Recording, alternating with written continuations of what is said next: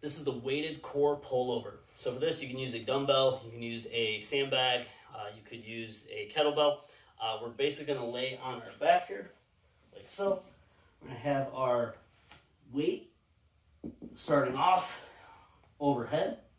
From here, we're then going to, again, force those ribs down into the ground, all right, closing off that curvature in the lower back.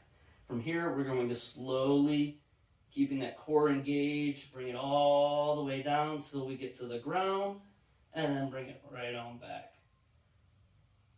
And then back down again, and then back up. And that's going to be the weighted core pullover.